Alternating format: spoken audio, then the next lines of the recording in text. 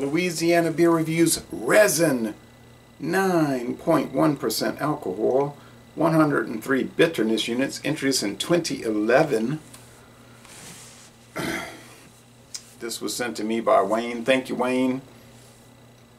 I accidentally deleted the first video. I feel terrible about it. He sent 2 cans, one for a solo and one for a duo. He said, well, it's not the end of the world. I just, it was just carelessness or confusion. I know what I did wrong in that, but it's too late now. It's gone. Anyway, Parkersburg, Pennsylvania, Downingtown, Pennsylvania, and it's also brewed in New York, Brooklyn, New York City, where it started. Now, this was introduced in late 2011. I'm trying to watch all the video reviews for it. There are a ton. And people say they colored, the color schemed it after hops, like green for the color of hops, that grass green, gold for the hop resin. And that's probably true. And it looks very nice. Nice can. Nothing about the devil, no funny animals. It's a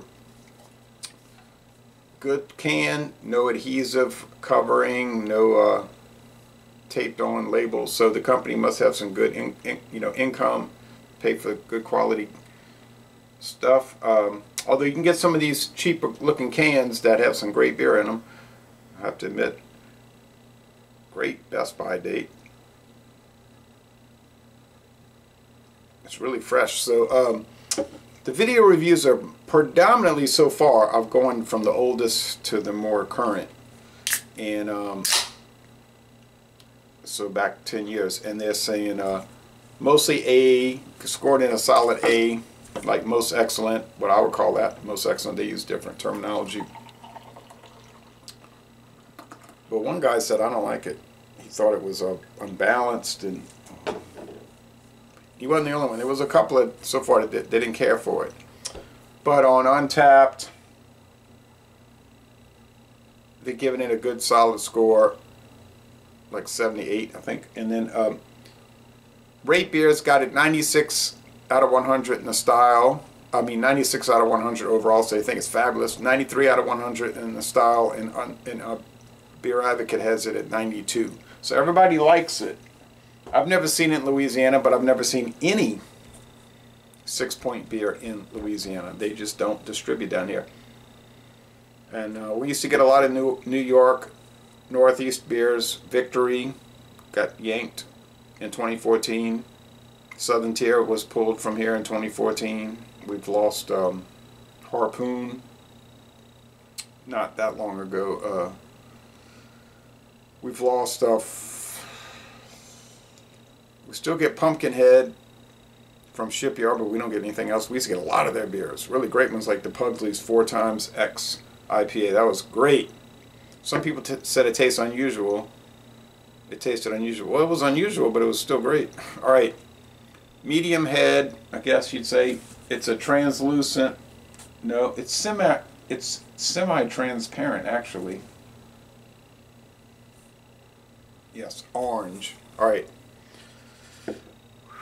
Let's go. 103 IBUs. I noticed some of the people in the videos were saying it's really not that bitter. It doesn't live up to the number, and that's not that unusual. Smells like a white bread crust and some hop oils. Kind of piney, oily, resiny. It's hard to say. It's not really pine. You try to communicate it to people because you're not eating hops. Okay.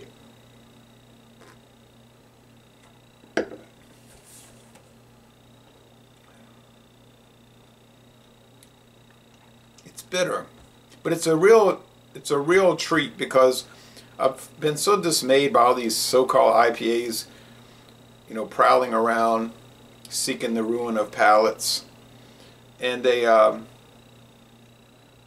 well, I'm not saying they're going to ruin your palate by overwhelming you with hops. They're going to ruin your palate by making you think it's an IPA. And you say, oh, it's so fruity. I love IPAs. It tastes like fruit.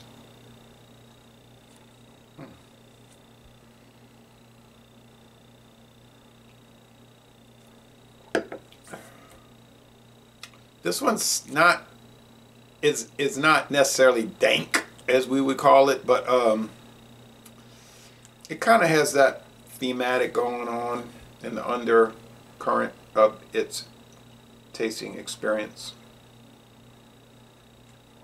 The body's high medium, the finish is dry. Bitterness units, I'd say 4 out of 5 hop cones. It's really not going up to 103, but that's a number, and that's why Bell's won't even they don't like to list IBUs because they say it's deceptive.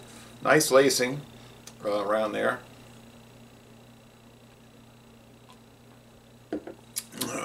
Mostly dry finish.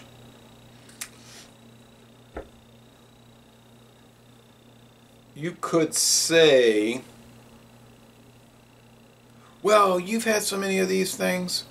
You're like used to the bitterness, so it doesn't faze you, so you don't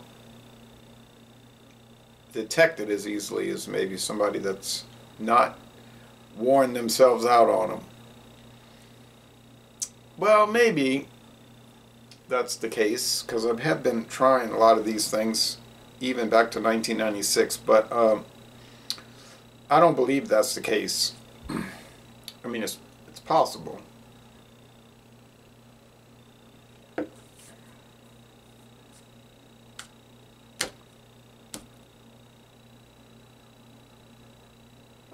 Wasn't there like a Pikes 4X something? When's the last time you seen Pikes? And the why they would get rid of Hop Stupid, I cannot understand that. Lagunitas, that's beyond my understanding. That's beyond my conceptuality. You know, I just can't. I don't know. I don't want to get into all that. It's too disgusting, you know. But you might say, you old. Nobody wants all of that old stuff. Probably. I'm not old.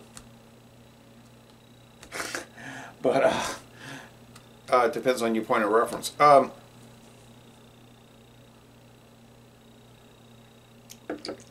It's kind of simple in a way. It's sort of like sharp hop oils, the white bread crust, the drying finish. It's not, to me, it is not complex. But it's certainly dynamite. I'm going to stick with what I said in the... I've done this twice this year. Deleted videos on accident. How many times have I done it since I started doing video reviews? Probably about 10 times.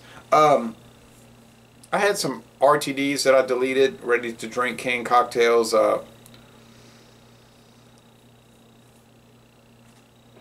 Cazadores, Paloma, Cazadores, margarita. I did the spicy margarita. I deleted the doggone Sugarland's Voodoo Punch. It was a sugar bomb. They're going to sell that at the Superdome. I mean, I didn't really, except for the resin, I didn't delete anything like profound, but still irritating, disgusting, but